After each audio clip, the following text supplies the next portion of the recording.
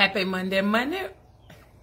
Happy Monday morning, you all. How are you all doing? This is your girl, Shan. I hope and pray that you all had an amazing weekend. That's one thing you always going to hear me say, an amazing, relaxing weekend. And I hope you all's was amazing and relaxing. Now, I'm going to talk about our church announcements. We want you all to join us tonight. This will be our last live for the month of Marriage Mondays with the Kings. We are going to continue on with Mental Health Awareness Month.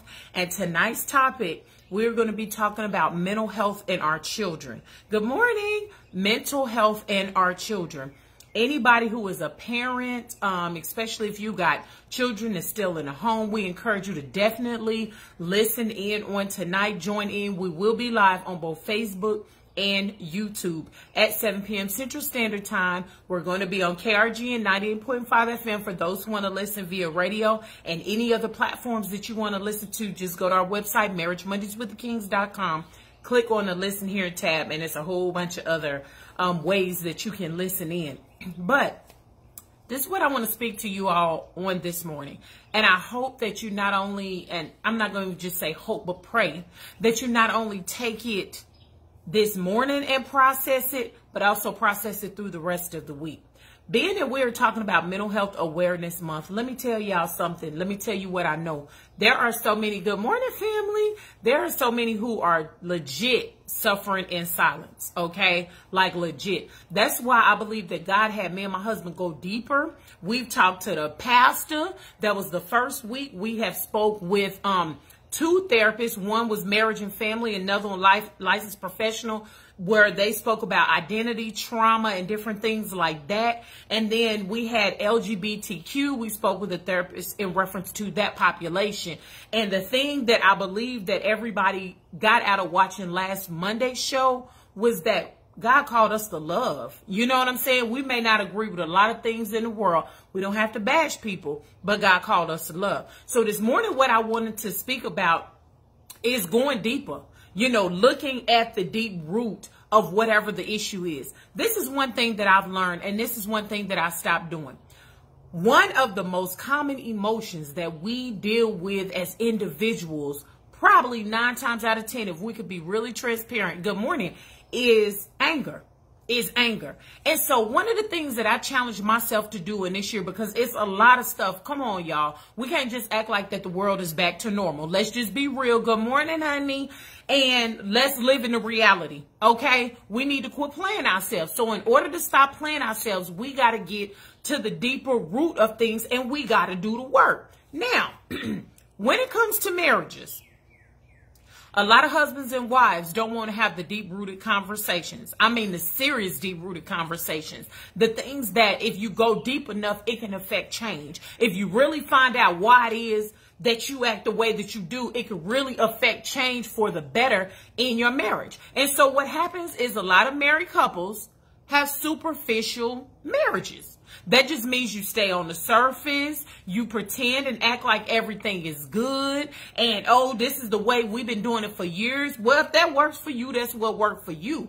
But again, it irritates me when you have me and my husband where God has called us to advocate for marriage, family, community, and different things like that. But then you got people that's putting a negative connotation on marriage. So my question is it the marriage or is it you? That's the thing. And see, a lot of people get mad at me when I'm always talking about examining yourself. Let me tell you something. If you want to go deeper in your marriage, you have to go deeper in yourself. That'll preach by itself. If you want to go deeper in your marriage, you have to go deeper within yourself. Once I started doing the work, number one, that emotion, anger, you know what I'm saying? Because I'm not going to lie to you and act like I'm holier than thou. And I think that's where a lot of people operate in that word that we've been speaking about on our show called spiritual bypass. You sitting up here not wanting to see the reality because you so super spiritual. You see what I'm saying? But we live in this fleshly body, so we really got to look at the things that are going on. We can't continue to float on cloud 9 and then we get mad at everybody around us, to include our spouse, when things don't work the way that we think that they should. So this is what I encourage you all to do. My thing was anger, okay? Better somebody came to me and talked to me sideways. Before I knew it, I was laying hands. I'm too old for that right now. You know what I'm saying? I am too old for that. I don't want to go back to that. And Lord knows I don't ever want to have to lay my hands on anybody. It shouldn't be no reason. And in order for me not to catch a case, what I had to do was start examining myself on a deeper level. So something set up and made me mad, which is kind of rare because I don't really let stuff get to me. But if something made me mad, then I sit up and ask myself before I react, before I say anything, Shan, why are you mad? And see, at this level, when you ask yourself, you got to be real with yourself. So let's talk about the husbands and wives for a minute. You know what I'm saying? And you all who are single, you can kind of adapt to this too. You can use it in any other type of relationship that you have, family, friends, church members, people at work, whatever the case may be. But ask yourself, are you mad why are you mad? And be real with yourself. Because what we do in this stage is we blame everybody else around us. It's the boss's fault. It's the pastor's fault. It's my parents' fault. The reason why I turned out the way I did. It's these kids' fault. Maybe I shouldn't have never had them in the first place. Good morning, honey. This is what we do. It's time for us. We are too grown to be sitting up here blaming anybody else. Okay? Because we'll set up, and when we don't want to blame the people around us, we'll start blaming our husband and wife. And that's unfair. That is unfair. You see what I'm saying? But don't nobody want to talk to me on this morning. Some of us, because we don't want to take a deeper level and get to the root of whatever the issue is, and we want to blame everybody around us when we can't blame everybody else because we're too busy pretending like our world is perfect. And everything in our life is perfect, we blame our spouse behind closed doors. That's why husbands and wives have so many arguments. You see what I'm saying? That's why your kids, what we was talking about, is confused, especially for those of you that are in the church. You see what I'm saying? Because just like Matt said last week when we was talking about the LGBTQ population, is what happens is, and I love when he said this, good morning, bro. What happens is, we'll set up here as parents and we'll act so spiritual in the church. We'll act so spiritual when we go, oh, God bless you, a man, a woman, a God. God bless you. We doing all this kind of foolishness, but at home the kids are confused. That's what Matt said last week. I said, God dog it, you better speak on it because that's what it is. The kids are confused because you acting super spiritual. You laying hands on everybody. You giving advice, but you ignore what's going on in your house, or you acting a fool. And so the kids are sitting up here like, if this is God, what they see their parents do. If this is God and this is how Christians supposed to act, I don't want none of this. And so we sit up here and wonder why it is that the younger people are not getting married. Older people are coming down on the younger people. Why you ain't married yet? Well, what's wrong with you? Don't you want to settle down and have some kids? How about you mind your own business? How about you get to the root of your stuff? And that goes to point number 2. People who are not willing to go deeply rooted to the root of their stuff of why they feel the way that they feel, then what they do is they set up and try to control everybody else around them. And then when the people around them don't operate in their spirit of control, which I'm going to take it to the Bible and say witchcraft and manipulation, then you set up here and you get mad at them. Oh, I can't stand you. You will have a whole bunch of people who don't even know an individual set up and talk about somebody that they don't even know, all because of what they heard you say. Now, let me tell you this. A real healed person, I'm talking about somebody who has actually did the work. I'm talking about somebody who's really sought God. Somebody who's really got into the scriptures. Somebody who's cried out before God and said, God, I'm sick and tired of being in the situation I'm in. Or like the old folks say, I'm sick and tired of being sick and tired. Somebody who actually said, I can't handle this on my own. Because as I go deeper and I start to peel back the onion layers, I'm starting to find out some things about myself. I'm starting to find out some things that shouldn't have happened maybe in my childhood. I'm starting to find out some things that I was getting taken advantage of. And the next step to kind of doing the work, if you can't process it on your own, which it is nothing wrong with that, because I couldn't. I took my tail to counseling. You see what I'm saying? And this is another thing. Let me tell y'all, some husbands and wives, I need y'all to stop doing this. Y'all feel free to hit that share button, baby. Because this right here irritates the whole mess out of me. Stop threatening your husband or your wife to go to counseling. Okay? Well, if you don't go to counseling, I'm going to leave you. Or what? I'm going to listen. If you going to be man or woman enough to leave, be man or woman enough to leave. But you threatening your spouse to go to counseling when they not ready is not going to do your marriage any good. Okay? Talk to somebody who actually know. And I know because I've seen it. You got mainly wives who threaten their husband, you better go to counseling with me, or we better go to marriage counseling, or we not going to have no marriage. Stop doing that. I encourage you as a wife to take it to the Lord in prayer. I encourage you as a wife, like I say, to get to know yourself on a deeper level. Let me talk to some of these ladies. Now listen, somebody recommended that I watch this show called Put a Ring on It. And it's on the Oprah Winfrey Network. I'm in season 2 of this show because I was like, man, I ain't watching this foolishness. But it intrigued my inner therapist, okay? So I was like, okay, let me watch this. And the thing is that I always see women do. Number one, if you choose, because it's a choice, to stay with a guy in a long-term relationship and secretly you want to get married, stop getting mad at that guy. Because one of the things, and the men, where y'all at up on here, okay? I ain't trying to knock nobody, but this is what my husband told me. And before I used to kick it with the homies and stuff, I used to hear them say, a man know what they want, and it don't take them all day to let you know if it's you. Okay, that's what I heard. It don't take you a man know what they want when they want it. That's what the men have been sharing in my life. So with that being said, ladies, single ladies, when you get to knowing who you are, okay, single men, brothers, when you get to knowing who you are and not being afraid to go deeper within yourself to truly learn who you are as an individual, to truly learn God's purpose for your life, to truly learn what God created for you to be. When you go deeper within yourself, I'm telling you, that marriage will be healed for the better because you're going to have a different mindset. You have to do some work. You know what I'm saying? How the word of God says, renewing your mind daily. Baby, going back to my anger, right? I used to be ready to swing on folks. I wasn't one to be bumping guns, baby. I was swinging. That's just what it was. Let's be real. You know what I'm saying? But I said, I'm too grown for that. I don't want to catch a case. I want to be a good example for my children. And whatever the case may be, they ain't never seen their mama go to jail. Thank you, Jesus. But with that being said, I had to ask myself, why am I angry?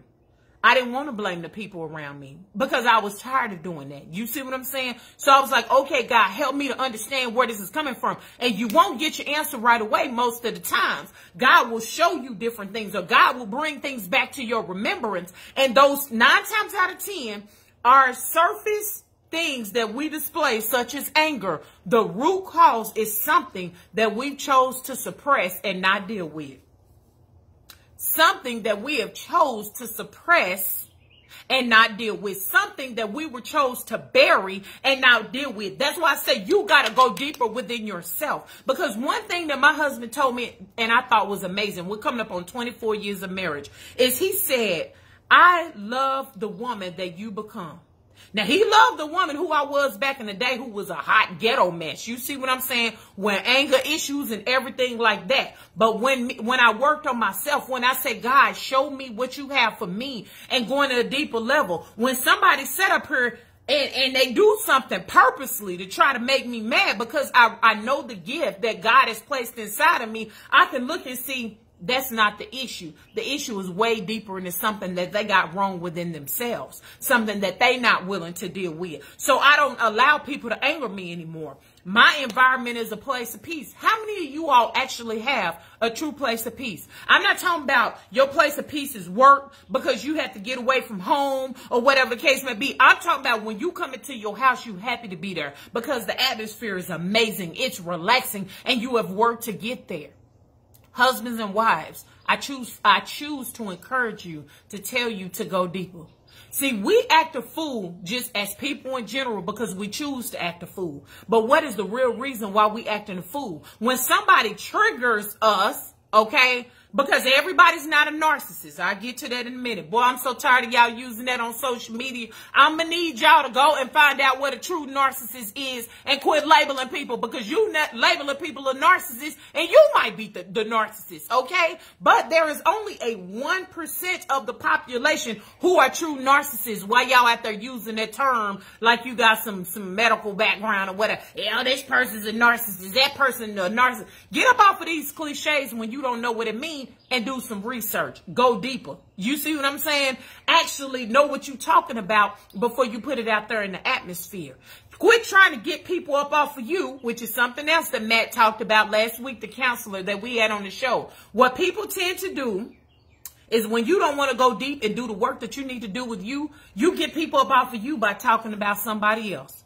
Come on, somebody. Y'all labeling people narcissists. It may be some bipolar going on, some multiple personalities, and all them types of things. Those who are in the spiritual realm or, you know, church, holy to now, whatever. Oh, that means they got demons in them. When they got all these multiple voices and all this other kind of stuff, whatever you want to call it, do the deeper work.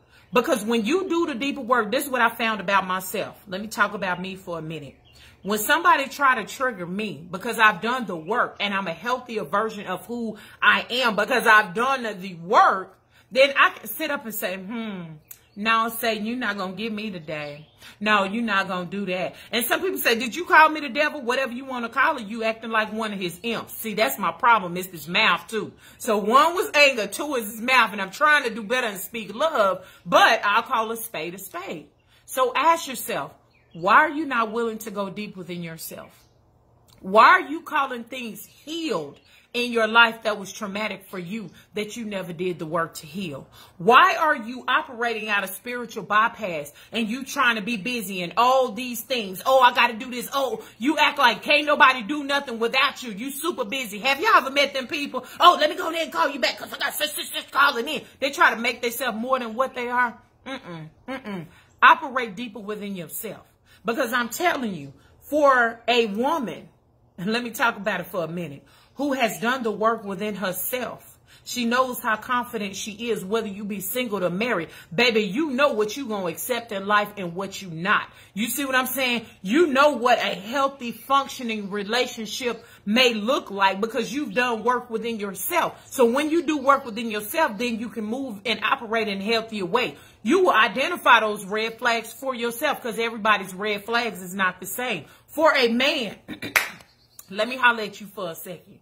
I'm just going to keep it all the way real when I say this. When you do the work on yourself, when you say, I'm sick and tired of being sick and tired, when you say, I no longer want to think, and this can go men or women, that I'm going to operate from the past of what I seen, what a marriage is supposed to look like. Ask yourselves. This is what I want to ask you while you put your mouth on marriage. How many of you all had a healthy, not people who faked it, not people who just stayed together to death do their part, grandmama and them, but a healthy marriage as an example? How many of y'all had that displayed for y'all? So you sitting there and put your mouth on marriage, but you don't even know what a healthy marriage would look like. And you sitting there fighting with your spouse and stuff like that, trying to say what a marriage look like based off a fairy tale in your head. Don't nobody want to hear that on this morning. But when a man works on himself, when you go and you dig deeper, and when you get to the point, and it's not easy. This process is not easy, but you got to go through the process if you want to get the promise, okay? But for a man, that is something kind of sexy. When you go and say, you know what, baby? I got to do the work on myself. Because you know doggone good and well it's probably something from your past. Your daddy abandoned. Your mama didn't want you. Whatever the case may be, and you don't want to deal with it. But when you go and deal with that thing, sir, bro, that thing is some kind of sexy. You hear me? Because not only are you operating out of your intellectual mind, because that's what men do. It ain't emotional. Women are emotional. Men operate out of their intellectual mind. So when you thinking intellectually, you don't want to connect with your feelings and your emotions. That's what we as a people need to start doing. Learning how to, if something make you mad, be mad for a moment. You see what I'm saying? Don't stay there. If something make you happy, rejoice in it. Because when you can connect with your emotions, then you can start to communicate with others about what make you mad, what make you sad, what make you happy, whatever. If you're feeling low, if you're feeling depressed, just call that thing what it is. Not that you're speaking into existence, but you're letting somebody around you know that you need help. There is, you know, I ain't gonna say no reason to take it to the extreme. But when you work on yourself, allow yourself to get in contact with your emotions. Because I'm going to tell you something that I did as a soldier. One of the things that I feel that they kind of teach us, for those of us who serve in the military, is you got to be straight-faced all the time. And there were things that I would do to make it through deployments or field problems or whatever. I would say I'm warming up, I'm bossing up, and I would separate myself from my emotions because I didn't want to leave my family. I didn't want to leave my son or whatever the case may be. And sometimes we continue on after we get out of the military and we do the same thing in our civilian lives now that we're no longer in the military. I did that to get through a rough situation that happened last year, and it wasn't personal to, it was personal, our family, but it wasn't my immediate family.